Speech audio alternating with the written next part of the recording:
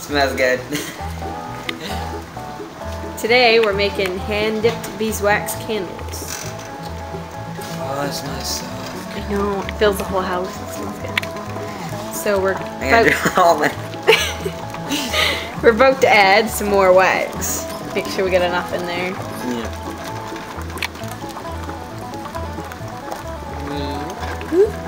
Down it goes. All the way to the bottom.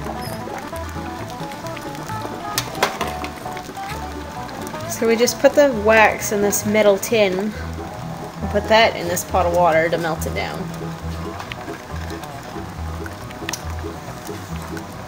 I think the dough wants to go out. Yeah. Go out! Wanna go outside, Jumbo? I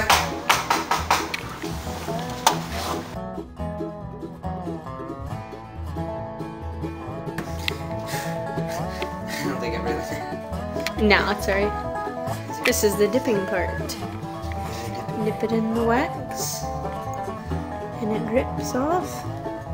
Then you dip it in the cold water to harden it. Because the thicker the candle gets, the longer it takes for the wax to cool off. So if you don't cool it off in the cold water, when you stick it back in the wax again, it'll Be soft. Yeah, it'll just drip off. It won't build up to make the candle.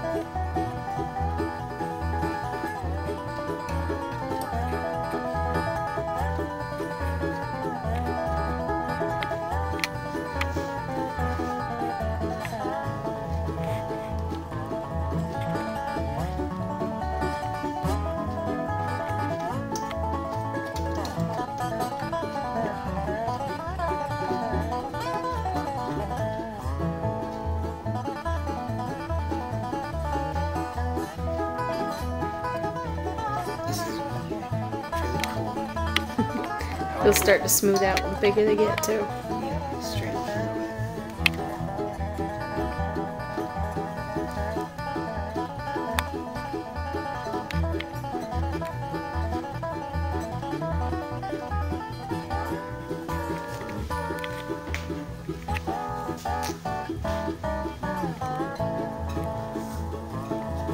You're getting big. Yeah.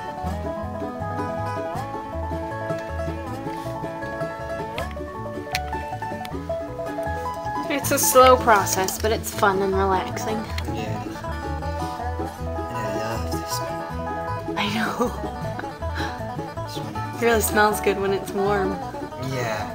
The wax. That's weird. They're getting like little white rings around them.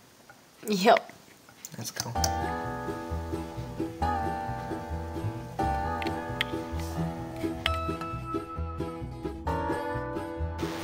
Ta-da!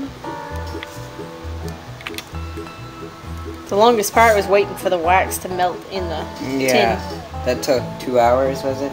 Yeah, for it Yeah, to melt so we could start. Hours. Look at the bee leg. Can it focus on the bee leg? Focus! Is it gonna focus? I don't know. I don't know. You can see the little black thing. Yeah, that's a bee leg. It's funny.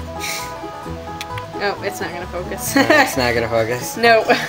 They're really big. I know, I think we made them a little too big.